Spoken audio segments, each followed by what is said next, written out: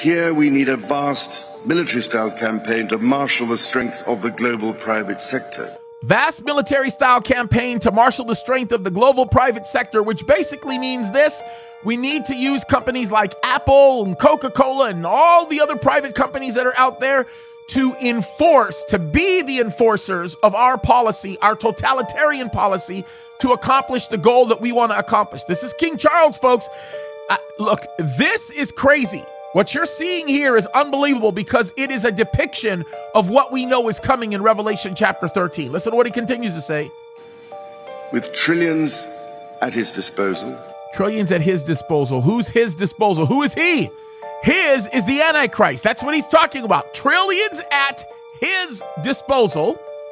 Far beyond global GDP, and with the greatest respect, beyond even the governments of the world's leaders. Folks, he is saying that what it's going to take is beyond the total GDP of all of the world. Every country's GDP will not be enough to do that, which basically means we got to get rid of cash. That's what he's saying. We got to go cashless. The other thing that he's saying is that there is no government that is out there that will be able to take care of it. It is beyond the capacity of any known government, which means we need to all combine, and it needs to be a one world government. By the way, at first they're going to think that they can do it with 10 nations.